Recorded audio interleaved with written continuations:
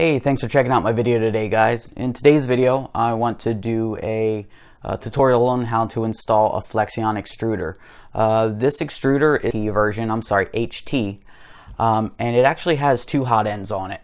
The cool thing with this is they're basically hot swappable, which means you can remove the extruder without having to dismantle the whole heat break and all that stuff like you do with some of the other extruders. Basically comes out with one single screw right there, right where my finger is. Unscrew that and you can slide the whole extruder out, and if you have quick disconnect on your temp probe and on your barrel element, you can literally do a swap out in about 2 minutes. So the cool thing is with the HT version, this one here, and you can tell that it's the HT version because of the shape of the actual heat break.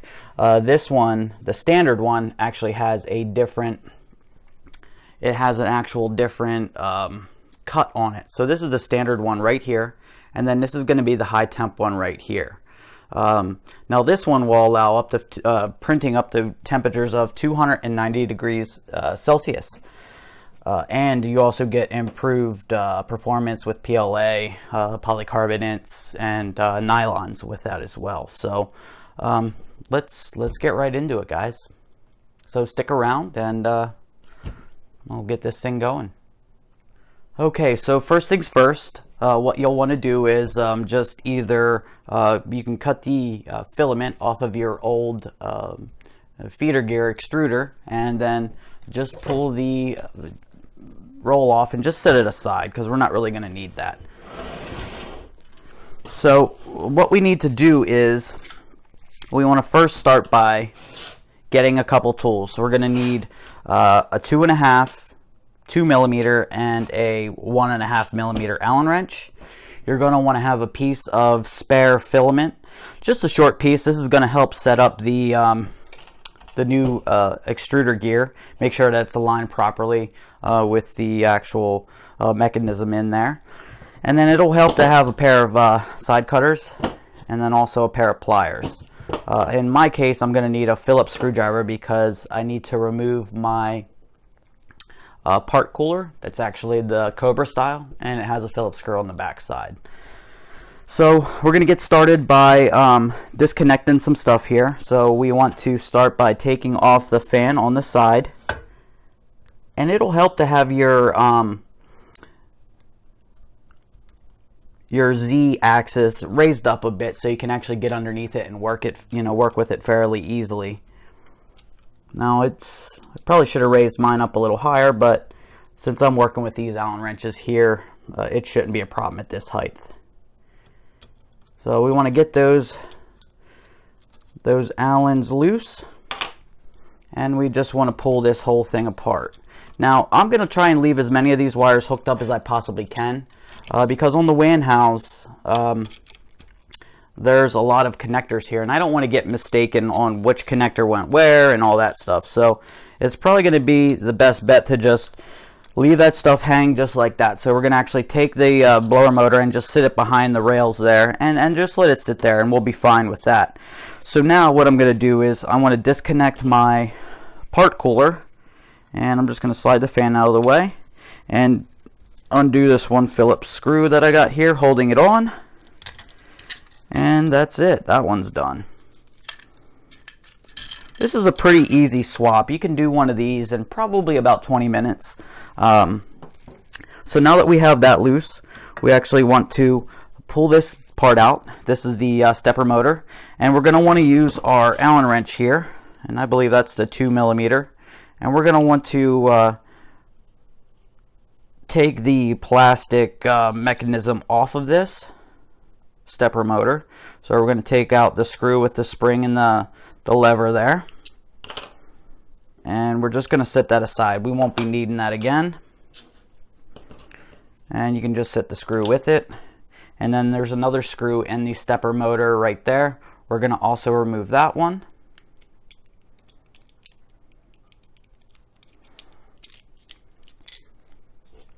and again setting the screw aside because we won't need that. Now we just have the spur gear left, and we need to get that off of there as well. So you're going to get your 1.5 millimeter Allen wrench and actually loosen that up. And it should be fairly easy to get off. You just need to loosen it maybe a half a turn and just pull that right off. Okay, so now we got the stepper motor set up and ready to go. Next, we're going to actually want to loosen up the heat block. So you're going to get your 2.5 millimeter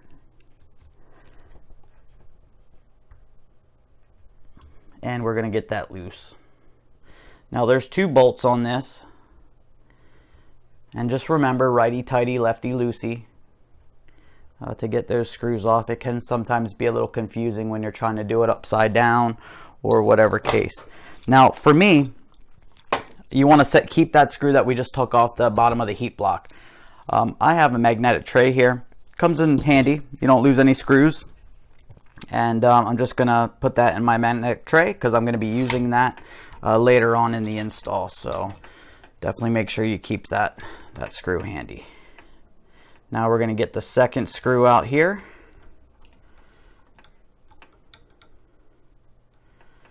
And there we go.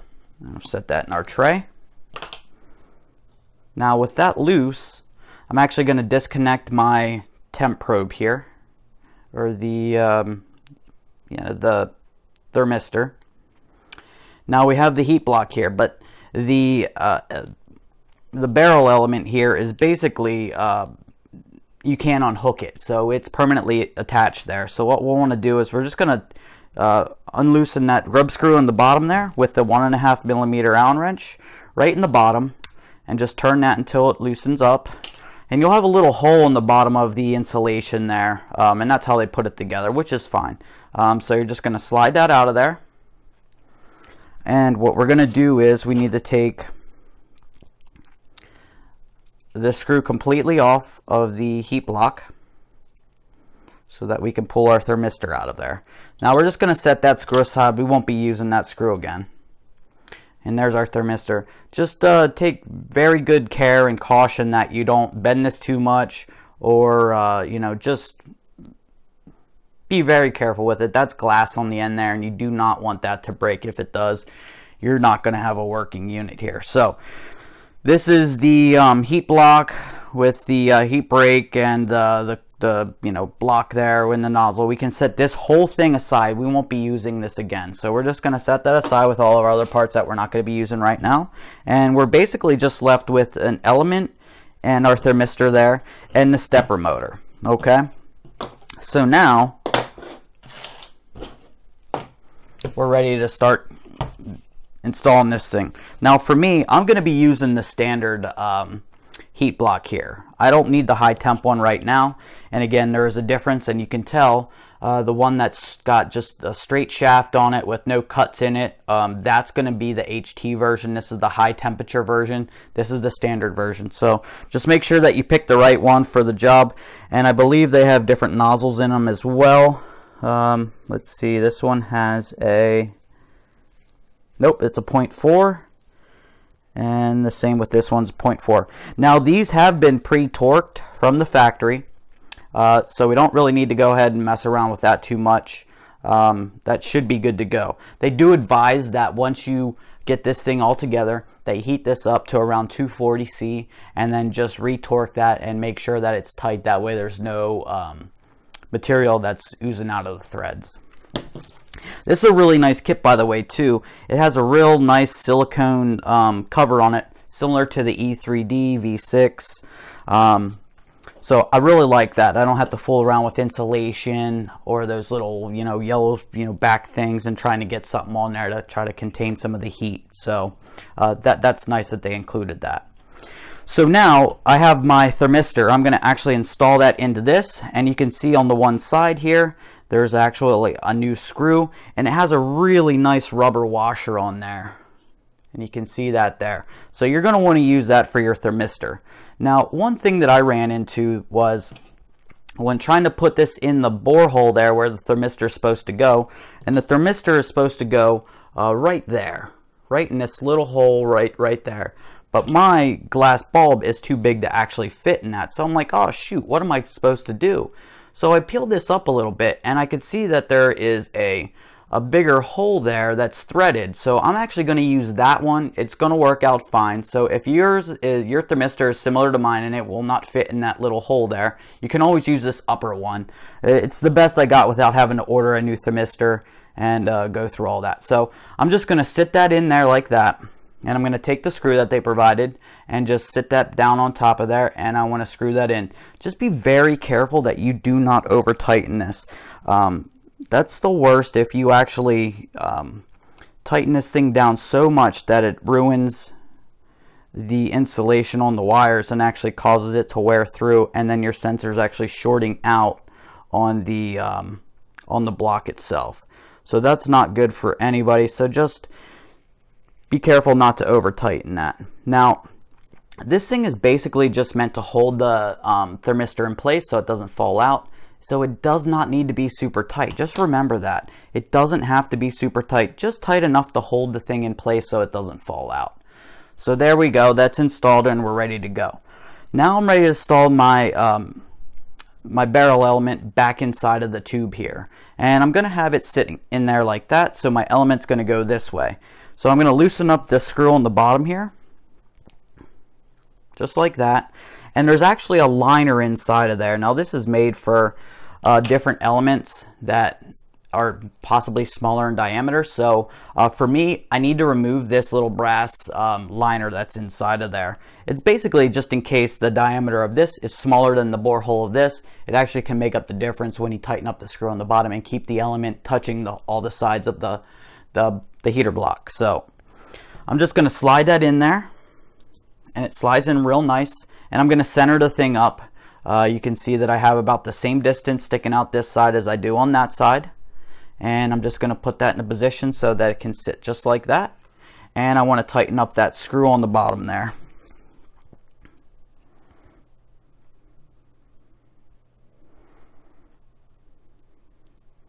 And as far as I can tell, this is a pretty nice high quality kit.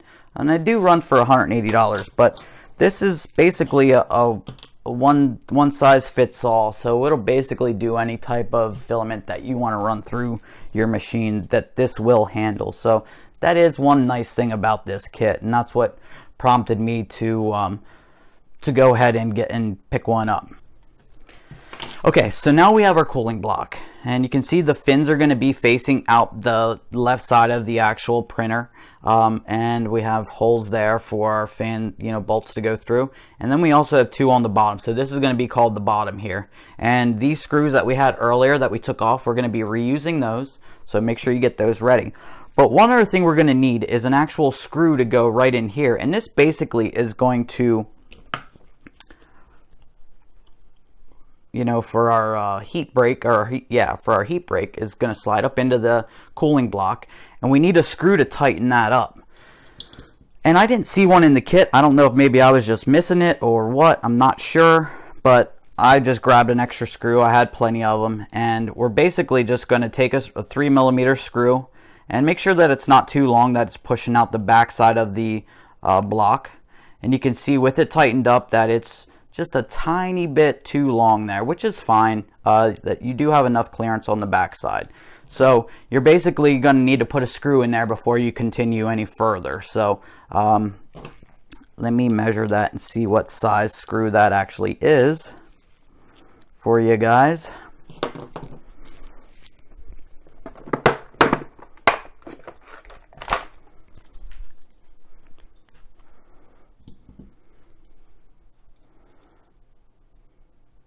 You're going to want something that's around 10mm. If you can get like a 10mm, a 3mm by 10mm screw, you're in business. Mine happens to be 12mm, which is still fine. It's just going to slightly be sticking out the back side of this when it's fully, tightened up. So not a huge deal, but there we go. So you want to get that prepped and ready so that we can slide our heater block in then. So we're going to sit that back on there, and we're going to start putting our two Allen heads back into the bottom of the cooling block. There we go. There's one.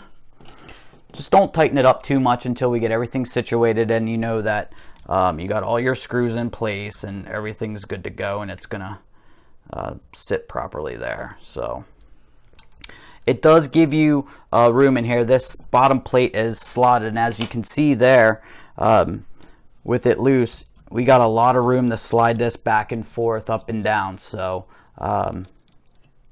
that's nice that they did that. Okay, so now that we have our block installed, our cooling block, we want to go ahead and we want to snug these screws up, because once we get our heat block in there, we're not going to be able to get to these screws to tighten them up any further. So try to get them positioned as evenly in there as you possibly can. And you might need to adjust this once or twice once you get everything reinstalled. And but it's very easy to take apart and slide around and adjust. For me, I'm going to keep mine as far forward as I can, as the screws that are on here, I don't want them poking to the back of the stepper motor or anything. So I'm just going to kind of keep mine a little bit forward there. And now I'm ready to put my whole heater block assembly inside the cooling block.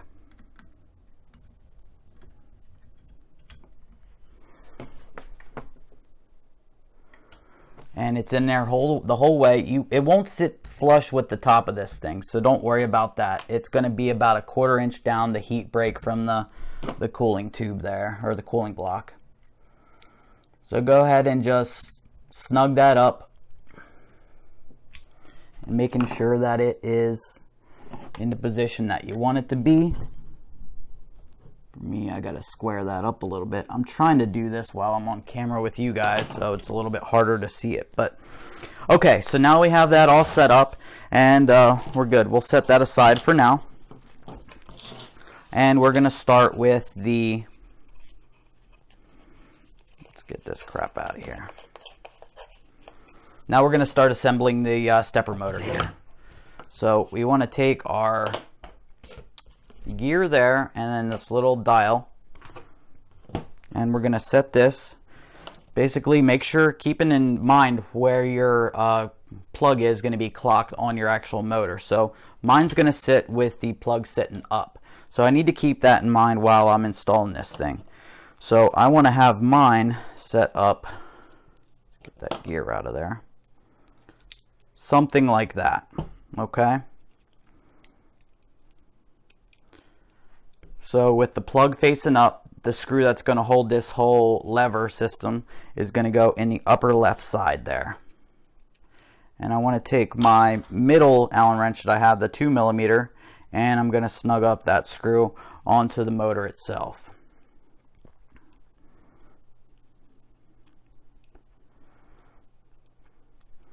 And I want it to be pretty snug.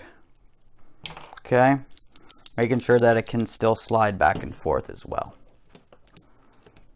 Now we're going to put our gear on here, and this actually has two grub screws on it. So make sure that you screw those out completely so that you can get this on there. And you can always look down inside to make sure that the grub screws aren't actually poking through to the inside of the diameter of the barrel there. So I want to sit this in place and try to eyeball it up with the actual brush.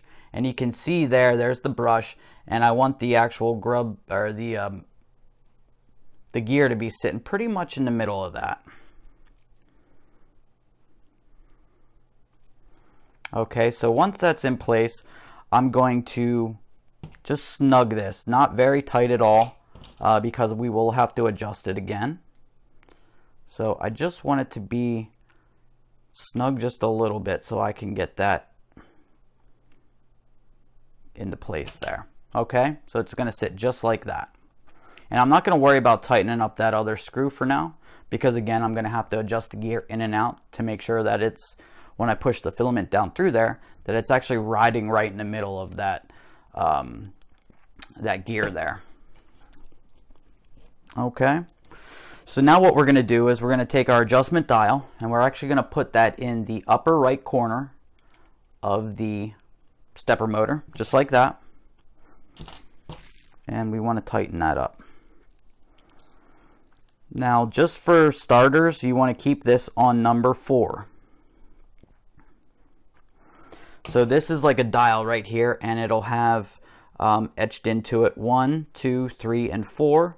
We just want to turn it to 4, and that's going to give us the least amount of tension on the actual gear with the spring and all that. Okay, so now with that in place, this is optional, but this will definitely help you feed filament through here much easier. You actually want to take one of your PTFE tubes, and you can see that it's actually cut. So it's cut on this side and that side. You want to slide that down into the top of this hole here, so that one side of that is basically just touching your little gear there. Okay, now we're ready to actually slide that piece of filament that I had you get earlier. And this is basically just to adjust the gear when we're first installing it. So we just want to slide that down through there, and you may need some help to get that actually in there. It is a little tight at first, especially if your gear isn't aligned properly. So there we go. And again, I have it on 4, so I have as much slack in it as I can possibly get.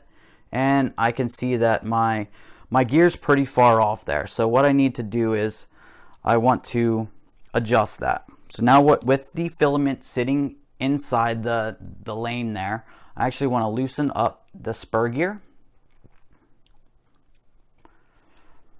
And I just want to kind of just keep it loose. I don't want that grub screw really loose, but just a little bit so that I can get that to slide into the spot that it needs to be so that it will work properly while it's in there. So I need that to be lined up just right. So now that I have it lined up just right, I'm going to go ahead and tighten this gear up now.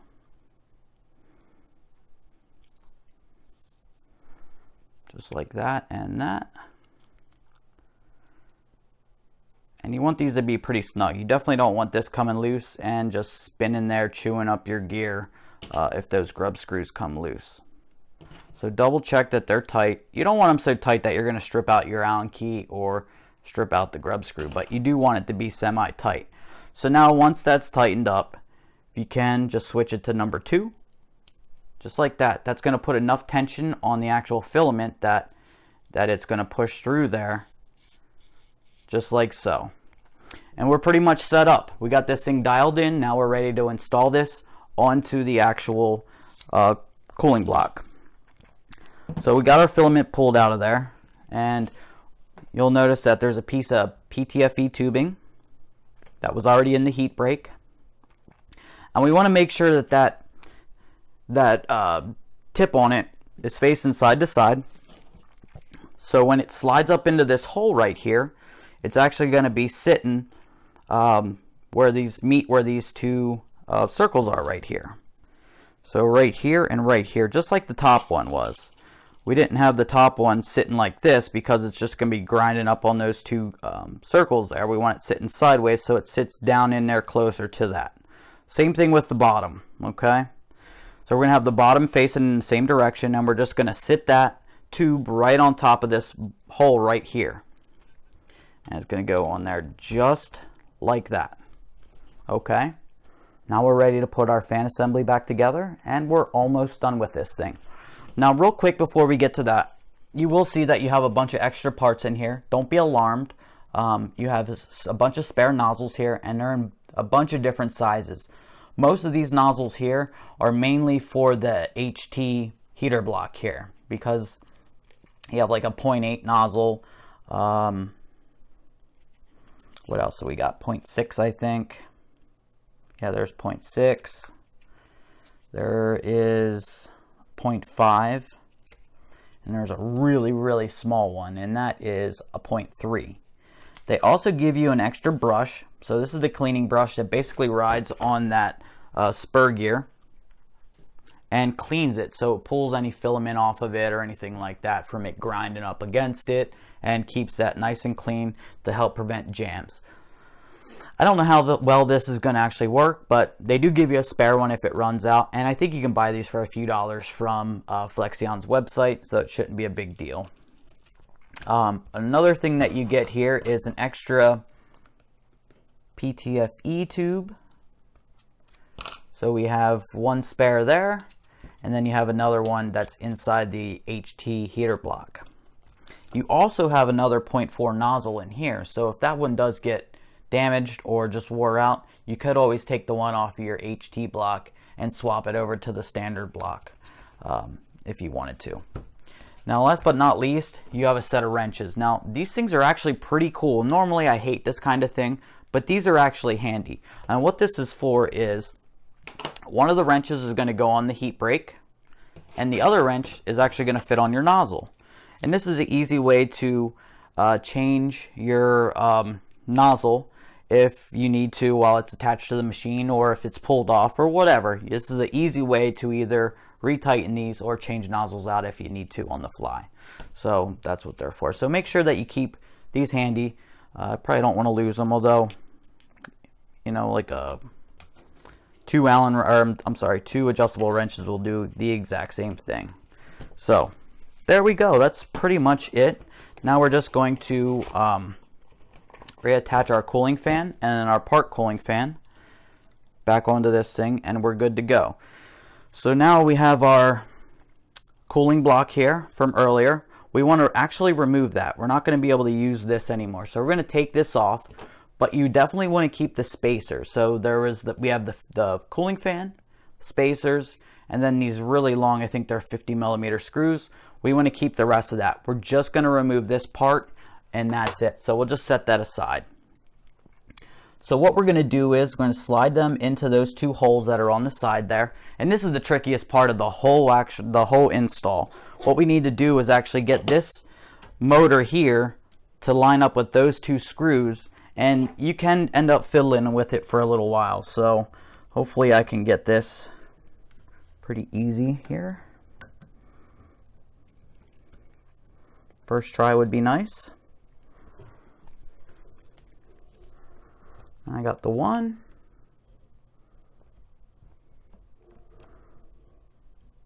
And the other one. Wow, that was very, very easily. So you're going to see here now that you have a distance in between the actual gear mechanism and the lever mechanism and the actual cooling fan. I'm a little weird about that, seeing how, you know, this used to go in there, but now it can't fit because of the cooling fins that they have on the cooling block for their own. So that basically makes this part obsolete, which is fine. It just keeps that sitting out a little bit further, and it just looks a little weird, but nonetheless, it's ready to go. So now we want to plug in your stepper motor again.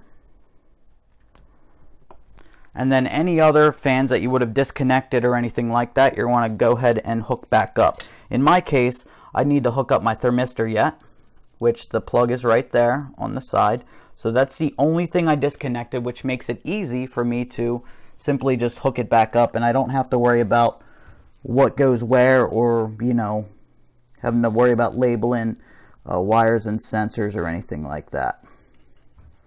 So there we go. I got that hooked back up. And now I just need to install my Cobra fan back into place. And that's pretty cool. That thing comes off really easy. It's just one screw. If you guys don't have a part cooling fan and you're still using a stock one, shame on you. Those things are pretty bad to begin with. And these Cobra fans, I do like these a lot. I know there's some other options out there. Just get something. The one that comes on its stock is not the greatest, and you will definitely see a improvement in the quality of your prints as soon as you go ahead and replace it. So there we go. Just tighten that up.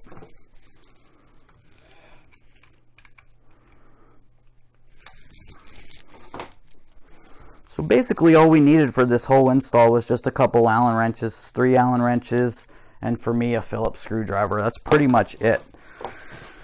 So there you guys go. One other thing you want to do once you get this thing all hooked up again is to preheat it again to 240 degrees Celsius, and then retorque that nozzle on the bottom. Make sure you're backing it up on the heat brake itself. Do not try and grab the block or anything like that. Definitely just grab it by the heat brake with the wrench, and a wrench on the nozzle only. And that's it, guys. You just installed a flexion extruder and have extra parts there on the side. So there you go. I'll put a link in the description if you guys are interested in one of these. If you have any questions about anything else, or I missed something, or just any comments in general, please leave them down below. And if you learned anything today, if you could, please leave a thumbs up. It helps me out a lot. Thank you. Have a nice day.